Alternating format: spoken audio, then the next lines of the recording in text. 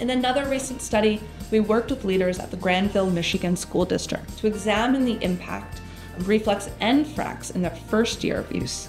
We looked at over 1,400 students in grades 2 through 5 and compared their performance on the NWEA Math Growth Math Assessment before and after implementation. We found that students who used Reflex showed significant growth in math fact fluency, and this was correlated with higher math achievement scores. Additionally, students who used Frax achieved a significantly higher percentage of their projected growth in the assessment compared to non-users. Frax was particularly beneficial for their most academically at-risk students. Over 65% of students who scored in the lowest achievement quintile and used Frax moved to average or higher quintiles by the end of the year. And this level of growth was higher than the district had seen in any recent years.